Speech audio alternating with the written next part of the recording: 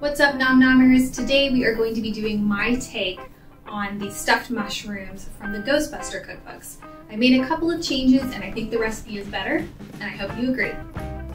Let's dig in. The first step is to take out the stems from your cleaned mushrooms, which I've already done. Now I'm going to start deviating from the recipe. So I'm going to put my mushrooms into my bowl, and we're just going to toss them in a little bit of olive oil and salt and pepper, and then we're actually going to bake them. These are going to get baked like 3 times as opposed to the once that the recipe has. So I've got my olive oil, a pinch of salt, a couple grinds of pepper. Then we're just going to toss it really quick. Practicing my flipping skills. So I've got a prepared baking sheet. It's got aluminum foil on the bottom to catch drippings, and then a baking sheet on top. Really what we're trying to do is really dry out our mushrooms so they're not soggy. We're going to start by putting them gill side up.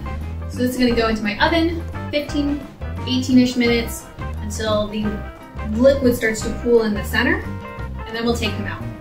While the mushrooms are doing their first bake, we are going to mince up our stems, shallot, and a clove of garlic. They can all go in the same bowl because they're all going into the same pan at the same time. Okay, so we're going to just take a little bit of olive oil, put that over medium heat, let that warm up for just a little bit, and then we're going to add our minced medley. And that goes.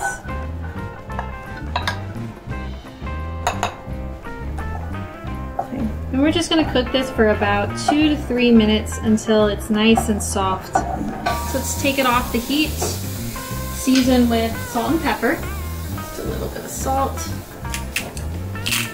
pepper. Now we want to put this in a bowl so that it can cool. Now we've taken our mushrooms out of the oven. I'm going to say my oven's too hot. I'm going to lower it to like 375, but you can see what we were hoping to achieve. See all this water in our mushrooms? So we want to get that out. So I'm going to use a pair of tongs to do that. So I've got my tongs and a bowl because I'm going to basically pick it up, dump it out, and put it back down this way. These are going to go back into the oven for about another 5-7 minutes. Now we just want to make sure all the juices get drained and kind of crisp up the tops a little. The recipe just says to use seasoned breadcrumbs, which is vague, especially because we're working with blue cheese. Blue cheese is a very strong flavor, so you're not going to want to put blue cheese and rosemary or thyme or anything really bold. So we're going to keep it simple. I've got a 1/4 cup of breadcrumbs, and I'm just going to do a little drizzle of olive oil, a pinch of salt and pepper, and now we'll mix it up. I've got about a 1/2 cup of blue cheese in here, and we're going to add our minced medley and our seasoned breadcrumbs. So let's put that in there. I am using a Danish blue cheese. The Danish blue cheese is a milder blue cheese, and I really wanted to be able to taste the mushrooms, so I didn't want to use a blue cheese that was just going to overpower everything.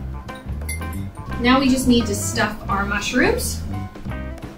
These have been out of the oven for a little bit, so they should be cool enough for me to handle. And I'm just going to stuff using my fingers because I think that's the easiest way to stuff. These will hold more filling than you think that they will, so really stuff. When you're done stuffing the mushrooms, you're going to put it in the oven for about 15-20 minutes. You're just looking to make sure that the cheese is starting to brown. Obviously the mushrooms have already been cooked. Alright, so those look pretty good. Let's get them in the oven. It has been the allotted amount of time, so let's get them out of the oven.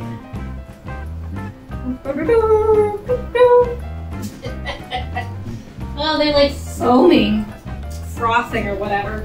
Alright, I mean they look good. They're like foaming, which is kind of creepy, but since it's Ghostbusters, I'm kind of into it. I'm kind of digging it. I don't know if you can see, I'm just going to tilt just a little bit like this. I'll try and zoom in. Look at the bubbles. Isn't that kind of gross? But like so on point with Ghostbusters. Alright, so we're gonna let these cool off because they're kind of like on fire right now. And then we will see how they taste. It's kind of giving me blue cheese stuffed olive feels. Would I make this dish again? I'd make this for someone who really likes blue cheese. So if someone was like, I love blue cheese, I'd make this appetizer for them. But otherwise, it's not my favorite stuffed mushroom recipe that I've had. Maybe I'll make that for you one day. Thank you so much for watching this video. If you liked what you saw, please give it a thumbs up and subscribe to see more. Also, I'd love to hear from you. Drop a comment, let me know if you've made this recipe or what you might do differently. All right, see you next time.